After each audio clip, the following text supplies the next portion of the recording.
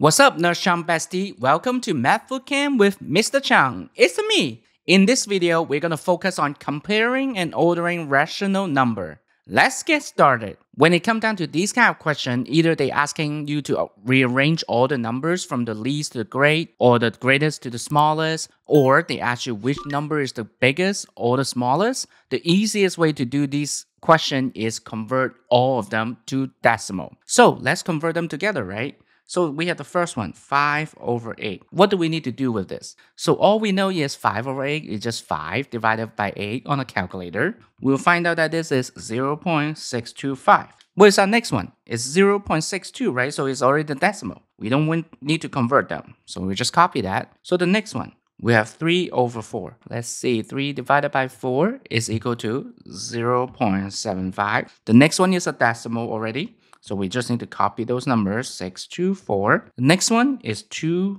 over 7. 2 divided by 7 is equal to 0.28571. We can start skipping those after the thousands unit. And then the next one, we have 0.3. And the last one, we have 3 over 8.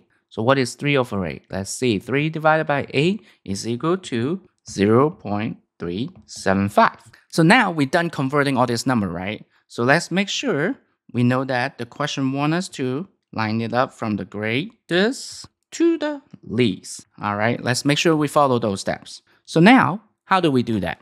We do that by comparing each one of this unit from the left to the right to see how they lined up. Are they the largest or the smallest? Unit by unit. So let's look at the first number right here. They're all the unit number. They're all 0. So they're all the same. Nothing we can compare. So let's look at the next unit. So we got some 6s here, a 7 here. So we know the 7th one is the largest, right? So now we can copy that to our greatest to the least line to help us set it up. So that will be the largest. So we can cross that out. So let's go back to it again, right? We got the 6s. So since they're the same, what we need to do? We need to look at the next unit, right? The hundreds unit. Let's see how they compare. Oh, they're all 2s again. So it means they're still the same. So what do we need to do? We keep going further down to the right, the thousands unit. Let's compare them. We got a 5, we got a nothing, we got a 4. So we know that, the lined up will be the 5 will be the largest, the 4 will be next, and the one have nothing, 0, will be the smallest within all those numbers, right? So let's copy those. So we have 0.625, and then 0.624, and then we have 0.62. Now all these numbers are compared. So now, once we're done with all the 6s on the 10th unit, let's compare the rest, right? Let's go back to the list. On the 10th unit, we have 2 and we have 2 3s. So we know that the 3 is bigger than 2, so we focus on this 2 number. What is their 100 unit? One have nothing, the other have 7. So we know that the 7th one is bigger than the one have nothing, right? So now we can copy those numbers to the list. So we got 0.375 and then it will be 0.3. We can cross those 2 out.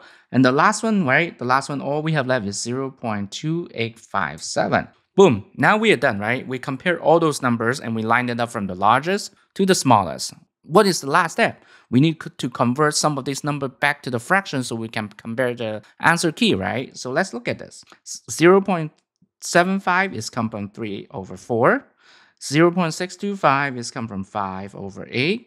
0.624 is the same. 0.62 is the same. They are not come from any fraction. 0.375 is come from 3 over 8. 0.3 is a fraction. Nothing need to change. And the last one is come from 2 over 7. So when you compare your answer key, you're looking at this line, right? You need to start from 3 over 4, then 5 over 8, then 0.624, then 0.62, then 3 over 8, then 0.3, and then the last will be 2 over 7. And that's it. Just like that. Super easy. All you need is type in your calculator real fast to convert all the fraction or any number you need back to decimal numbers. And then you start comparing unit to unit to unit. All right?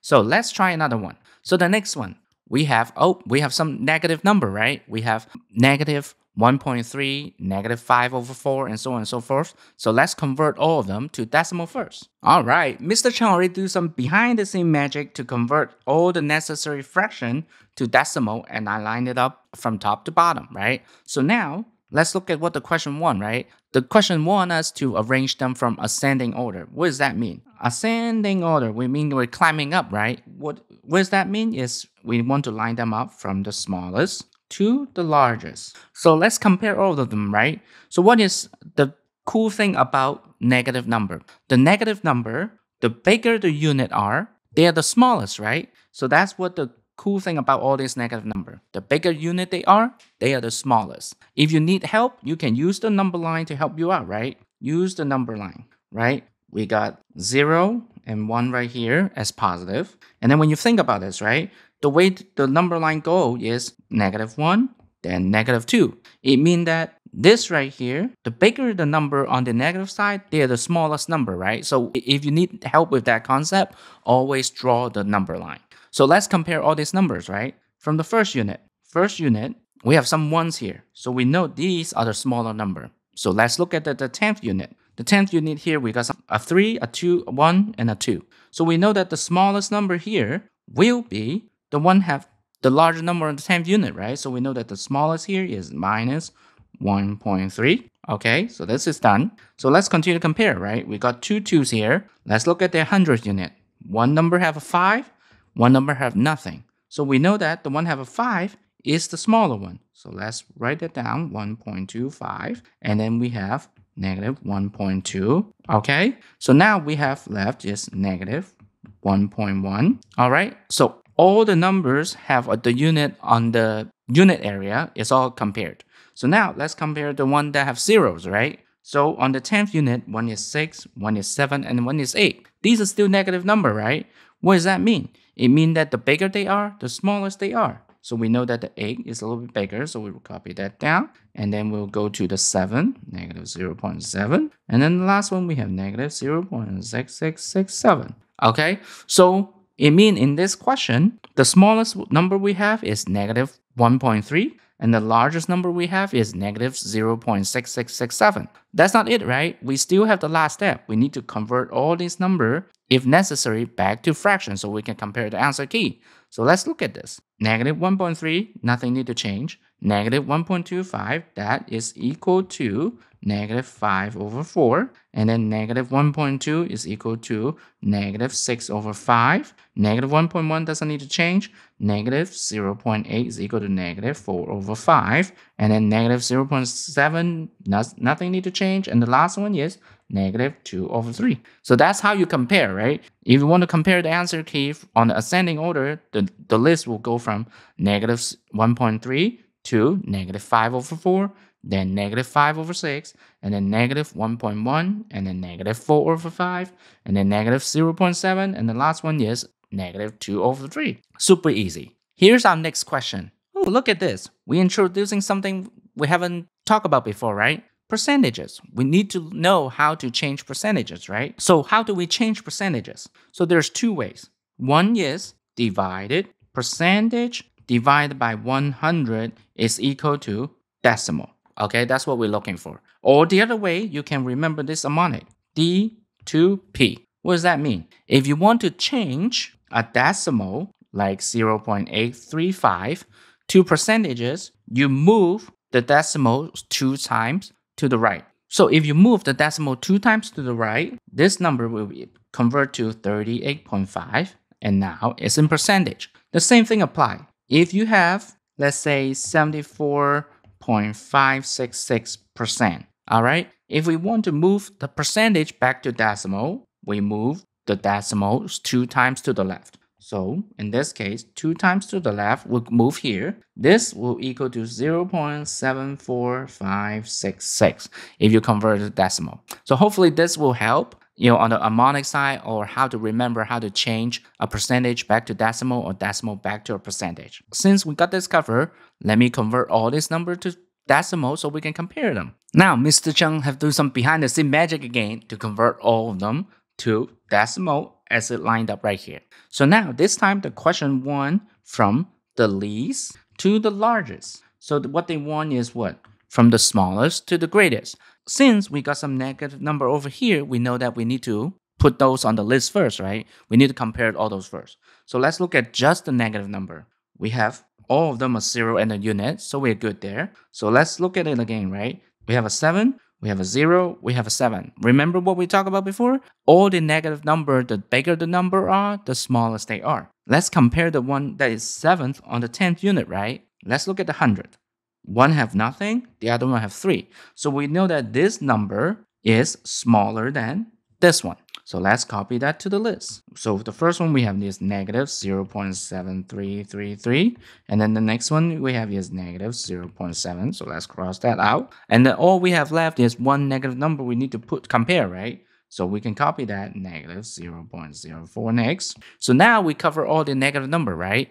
All we have left is what? Compare the positive number. So let's look at this. The positive number, okay, on the unit area, they all 0. So we're good there. So the next one, we have 9, 0, 8, and 3. So we know that the one on the positive side, the smaller the number are, the smallest, right? So this one, we got 0 on the 10th unit. So we know that is the smallest. So we can copy that, 0.035. And then the next one, we have what? The 3 here on the 10th unit. So we know that that is next. So 0.33. And then we got 8 right here. So we know that that's next. So 0.8. And the last one is 0.9. Well, we compare all this number, right? So again, the last step, convert all of them back to fraction or the original number so we can compare it on the list. So let's do that. So the first one we have negative 11 over 15. The next one is negative 7 over 10. And then the next one, we don't have to change. And then the next one is 3.5%. And then next one, we don't have to change. And the next one is 4 over 5. And the last one, we don't have to change. So when you compare to the answer key, this is what we compare to, right? So we start with negative 11 over 15. And then it will be negative 7 over 10. And then it will be negative 0.04. And then 3.5%. And then it will be 0.33. And then it will be 4 over 5. And the last one is 0.9. Practice make perfect, right? So let's try another one. And this time, Mr. Cheung is going to help you less. You can pause the video right now to see how you do and how fast you can do it. And I'll show the answer in a little bit. All right, we are back. If you have convert all these numbers to decimal, you should see the followings. The first one, 133% is equal to 1.33. The next one, we don't have to change, maintains negative 1.2. The next one, negative 4 over 3 is equal to negative 1.333333 indefinite. Next one, 1.3, we don't have to change. 11% is equal to 0.11. Next one, 8 over 9 is equal to 0.8888888 continues, so we round it up to the 9. And then the last one, we have negative 0.8.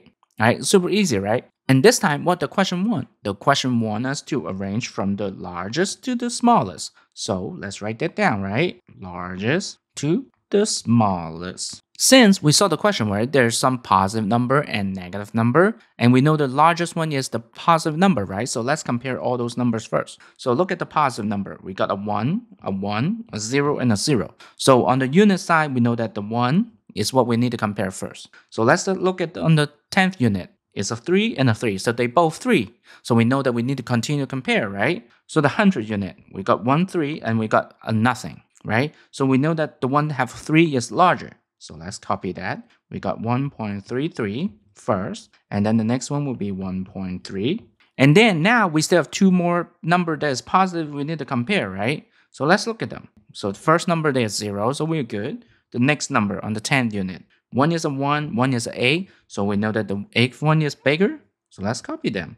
0.8889. And then the next one will be 0.11, right? So now all the positive number is already compared. So let's compare the negative number. What we talked about before. On negative number, the smaller the number are, they are the larger, right? So let's look at them on the unit area. So there's a 1 here, and a 0 here. The 0 one is smaller, right? So we know that that is a larger number on the negative side. So we can copy that one. Negative 0.8, right? We got 2 more numbers left. So let's look at them. There's a 2 and there's the 3. So we know that this unit right here is smaller, right? Since it's a 2, so we know that that number is a little bit bigger. So negative 1.2. And the last one is negative 1.333. So now we lined up all the number in the decimal form. Let's convert them back to regular numbers, right?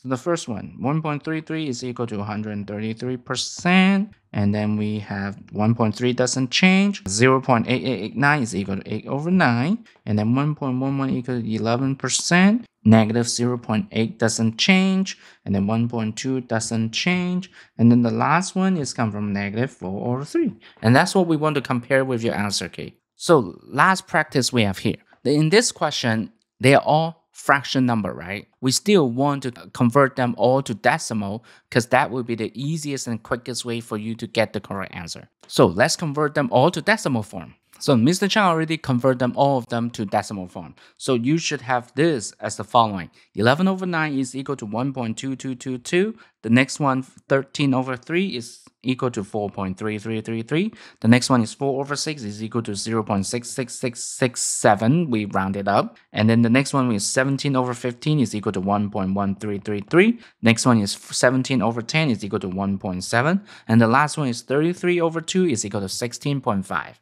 So now we can line those numbers based on what the question one, right? The question one from the smallest to the largest. So let's copy that, make sure we didn't mess up. So let's compare them to see which one is smallest. Let's look at them. So let's see, we on the unit area, since all these numbers are positive, let's look at them. Oh, we got a 0 on the unit area, so we know that that number is the smallest. So 0.66667, okay? So let's look at the rest, right? We got a 1 here, a 1 here, a 1 here. So we know that we need to look at the 10th unit. So on the 10th unit, let's compare them, right? So there's a 2, and there's a 1, and there's a 7. So we know that the one with the number 1 is the smallest. So 1.1333. And then the next one will be the 2, right? 1.2222. And then the next one will be 1.7. And then we only have 2 numbers left. We got a 4 on the unit area and then a 16 on the unit area. Simple, right? 4.333 obviously smaller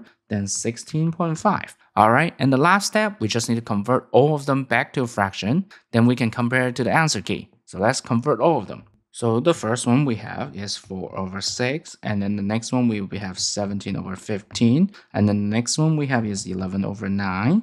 And then the next one is 17 over 10. And then the next one is 13 over 3. And the last one is 33 over 2. And just like that, we're done, right? It's super quick and super easy. All we need to is convert every single number to decimal and then compare them unit to unit. And just don't forget your negative number rule. One negative number, the bigger the number they are on a unit, the smallest they are. Those are the only exception rules you need to remember. If you need help on those numbers, draw a number line, right? You know that just 1, 2, and -1 and -2 over there to help you understand, oh, on the negative side, the bigger the number are, the smallest they are. So if you got a little trouble on that, always draw the number line to help you out. And that's everything you need to know when it comes to compare and order rational number. And as always, if you have any question, make sure to leave it down below. We love answering your question. And head over to nursecheungstore.com where there's a tons of additional resources